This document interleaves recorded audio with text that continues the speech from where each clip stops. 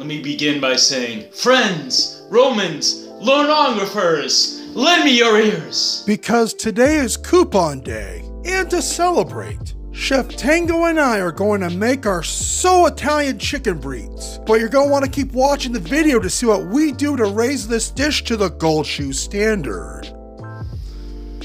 I make this look good.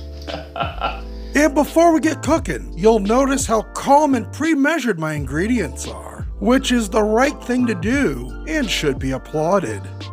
Can I get an amen from the congregation? How about I do one better for you? You could have some white stuff in the form of one softened brick of cream cheese.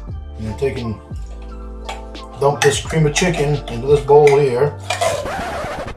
Sheriff's office down! Get down! No! Hands on your back, put your hands on your back. It gets better and better. Ouch! Another blow to Lord. Oh, rested while we add one large can of cream of chicken soup to our white stuff. Sorry, sip of water. We're also going to add one So Italian salad dressing packet. So Italian, so Italian. And then mix these ingredients in a cavalier fashion. Why am I wearing shades? My slow cooker is my superpower.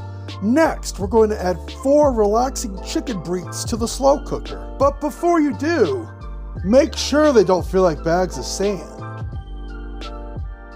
Go ahead and make your breeds salty and dangerous before the blood leaves your brain. And I'm so goofy. Look at me, I'm weird. And finally, it's time to add our cream of So Italian white stuff to our relaxing breeds. Which means Lorne approves. And now it's time to cavalierly cover the breeds with the cream of So Italian white stuff. Pretend it's a tire coupon if you must. Oh, you shouldn't say such things, lol. Yeah. And finally, it's time to put a lid on it, set the slow cooker to low, and let it do its thing. This will need 4 hours to cook, and even though it's not a fast mover, I can take Chef Tango out for a walk and come back to some relaxing chicken breeds. Hi, Chef Tango, so adorable. You're a good girl. Yeah, I see you let you off the treadmill. Very nice. Shut up, groomer.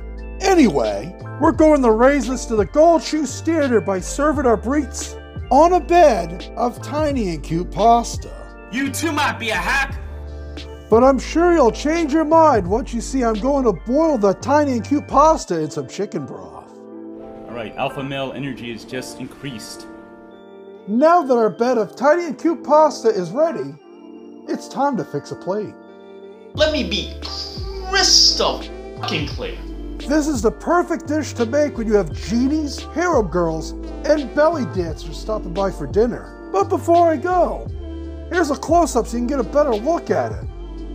And now you know the rest of the story.